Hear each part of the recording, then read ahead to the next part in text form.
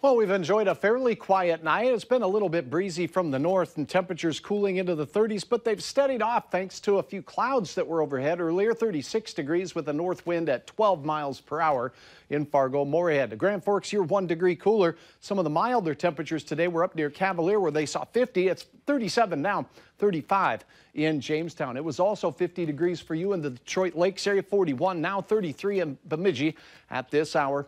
Radar showing a few blips on the screen here. We see green where it's estimating rain. Pink would be a mixed area of precipitation.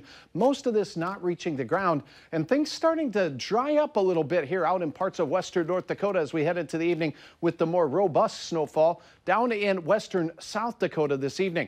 If there is some sprinkles or flurries working their way down, we're talking about that Barnes County area through Stutzman and south through Dickey and Lemoore.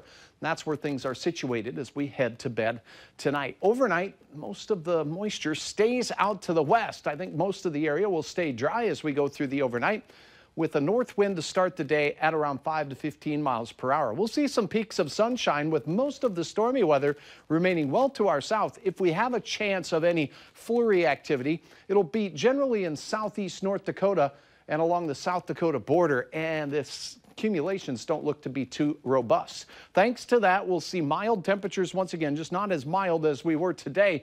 We're expecting low 40s for many areas. Still a chance at near 50 up in that Cavalier area once again. Mid 40s for Detroit Lakes. There'll be some windier conditions set up as this storm system works its way through Minnesota. And by the way, if you are traveling, our South Dakota counties could see a trace of snow, maybe a couple areas getting an inch or so. But down along the Iowa border, southern Minnesota, that is where we have winter storm warnings, and some could see a second punch after a long weekend of weather of 4 to 8 inches of snow. 30 in Fargo to start the day.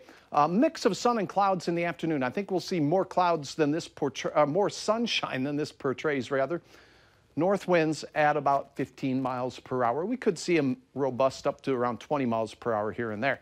Temperatures around the region, once again, generally in the 40s for almost everyone, with the best chance of flurries in the very early part of the day. If you can't beat them, join them, says Todd. And a shot here of some folks on the snowmobiles out there enjoying a mid-April excursion on the flaky tundra. Hey, Thursday, we're going to go to work on some of that snow that's around the area. Fargo gets to 40. Some areas have some significant snow still on the ground, mainly to the north and west of Fargo, and those areas likely won't quite see 50 yet. We're talking Barnes and Griggs and Steele counties. As we look through the weekend, though, it looks fantastic. From Friday on, a shot at 50 to 60 degree weather, heading right through the weekend into Monday when we could see some April showers of rain. That system doesn't look too potent at this time or wet, so temperatures stay near 60 degrees into Tuesday. All right, thanks, Sach. You're welcome.